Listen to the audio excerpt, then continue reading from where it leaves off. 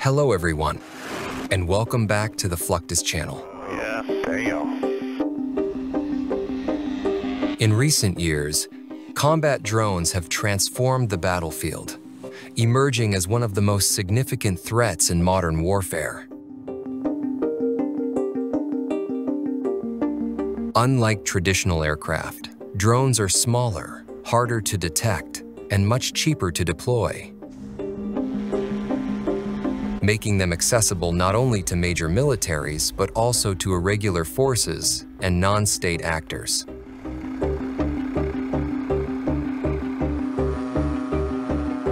The threat is not limited to the battlefield. Drones can also be used to target critical infrastructure, command centers, or even civilian populations, raising concerns about asymmetric warfare and terrorism. In response, militaries worldwide are racing to develop counter-drone technologies, including electronic jamming, directed energy weapons, and specialized interceptors.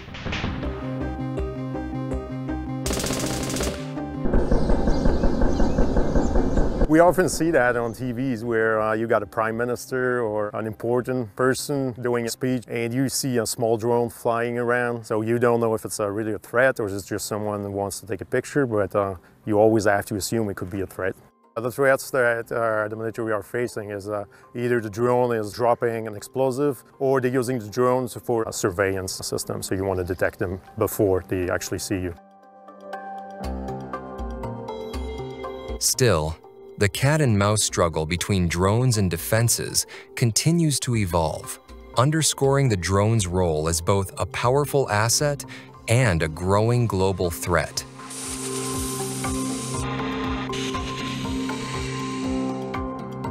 To counter these threats, the US is investing in a wide range of technologies. Electronic warfare systems can jam drone communications, forcing them to lose control or return to base.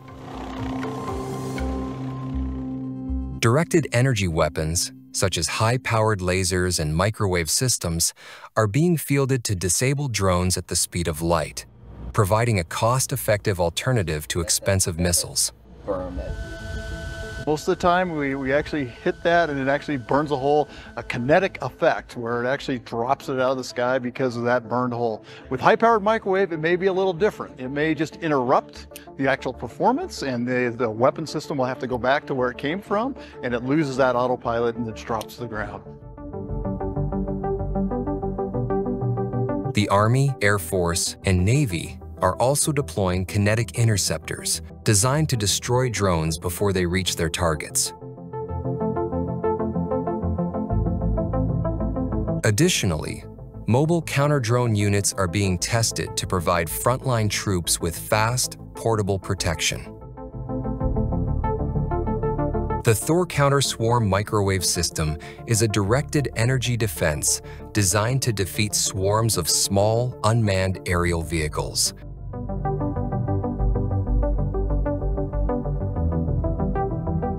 When sensors identify an incoming group, operators lock the beam onto the most threatening cluster. The microwave pulse floods electronics with disruptive energy, overheating circuits and corrupting guidance and communication systems. Military drone history is one of constant invention and strategic inventiveness.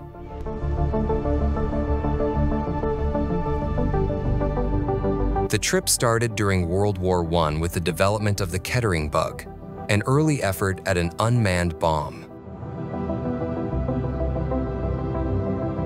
It established the basis for later advancements, even if it never entered combat. With the MQ-1 Predator, which combines surveillance and precision strike capability and was heavily utilized in Afghanistan and Iraq, drone technology advanced dramatically in the 1990s.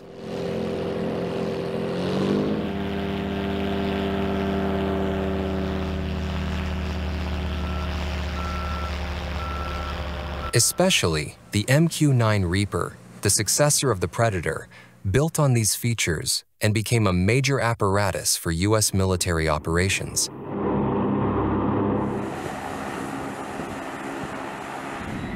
With its unmatched surveillance capabilities, military drones like the RQ-4 Global Hawk and the X-47B characterize modern warfare technology today.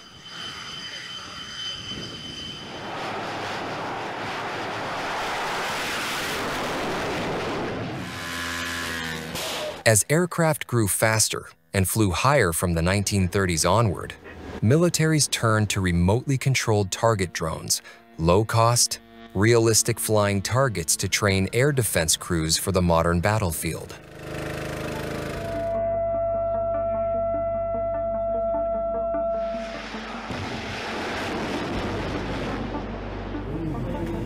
Target drones must fly at realistic speeds and altitudes and be as cheap as possible.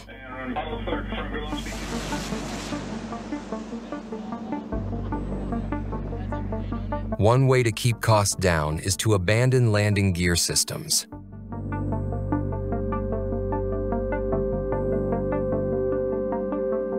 Modern aircraft are also usually jet aircraft, so a jet-propelled target drone such as the BQM-167 Skeeter is utilized for air defense training.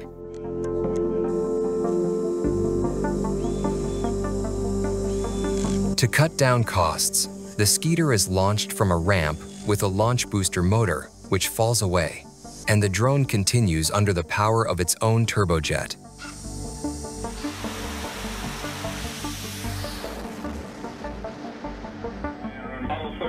In flight, the Skeeter is controlled from the ground to execute the desired flight profiles for effective air defense training.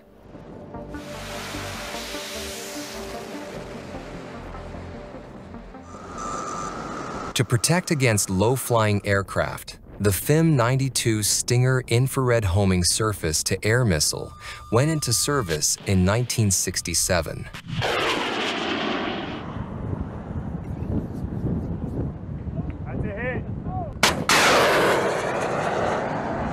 It turned out to be a very effective man-portable air defense system against various aircraft, especially helicopters.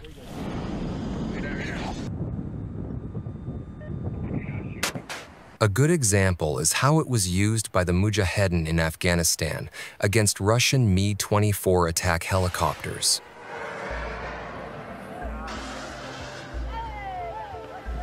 In the U.S. Marine Corps, the value of the Stinger is recognized, and low-altitude air defense battalions are trained to utilize the weapon against aircraft as well as drones.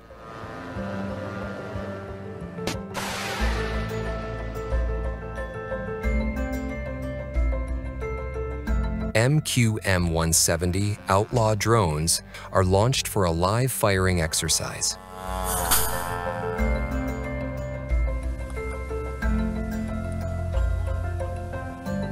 Targets can be targeted at up to 6 miles and engage for interception at about 3 miles.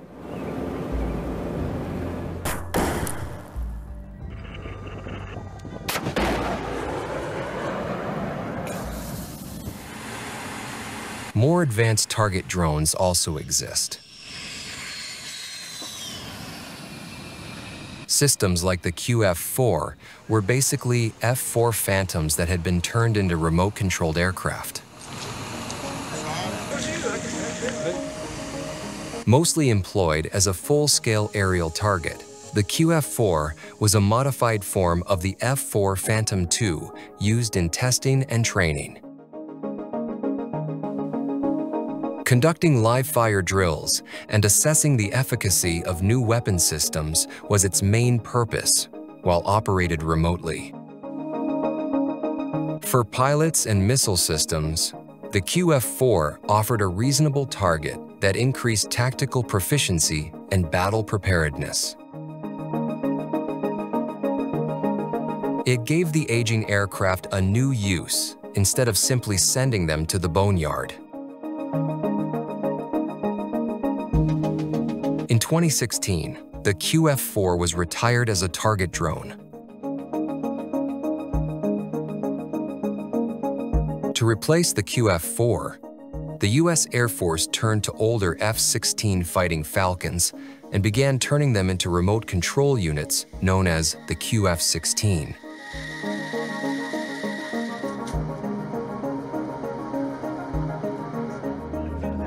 Instead of letting these aircraft serve no purpose, at least 210 of them were earmarked to become target drones.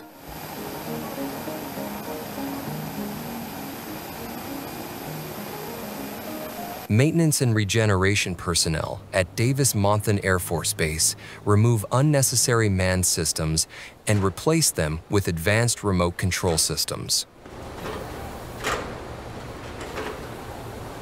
Because the F-16 is a faster and nimbler fighter than the F-4, it makes better targets for modern air defense systems.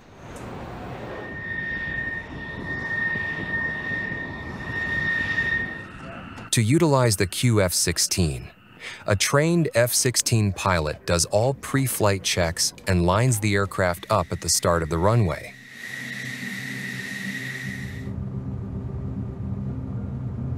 Control is relinquished to a member of an aerial target squadron who takes control of the aircraft remotely. From that point, the aircraft is powered up and races down the runway until it reaches takeoff speed and takes off.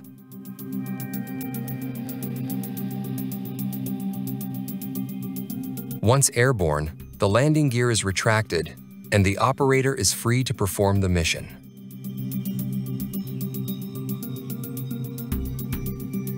QF-16s are painted with a bright orange scheme to distinguish them from manned aircraft visually.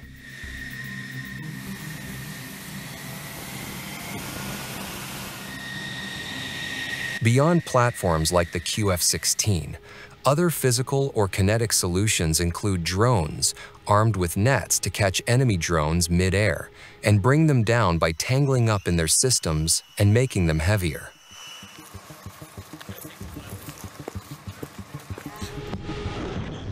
Once caught, the drone becomes unstable and crashes.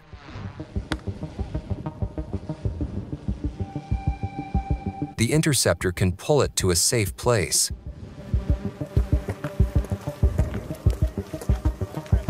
This approach is good for sensitive locations or metropolitan surroundings, since it reduces collateral risk and damage.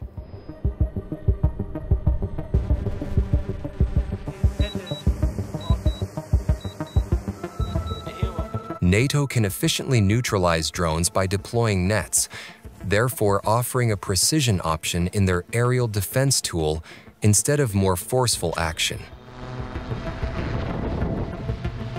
One of the most used systems is drone radio frequency jammers.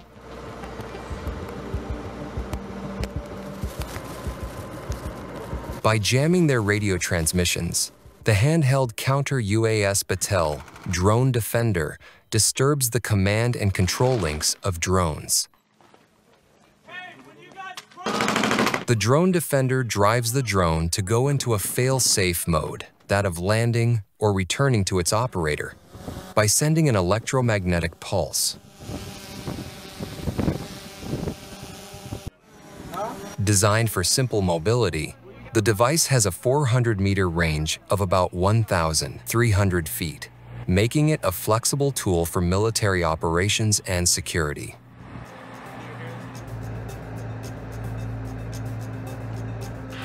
Raytheon has tested an anti-UAS missile system called the Coyote using two different radar systems, the Ku-RFS Precision Targeting Radar and the Ku-720 Mobile Sensing Radar.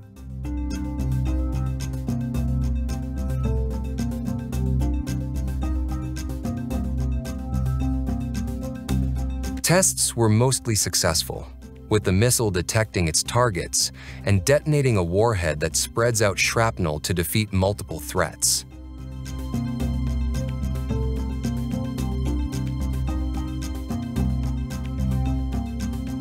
Even with successful systems targeting single drones, drone swarms present a greater menace.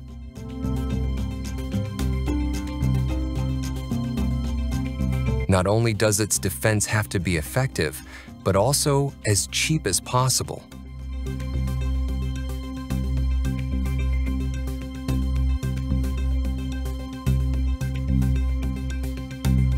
Drones have reshaped the modern battlefield, forcing militaries to innovate at a rapid pace. Systems like the Thor high-powered microwave weapon demonstrate how the US is adapting to neutralize swarms quickly and effectively without relying solely on costly missiles.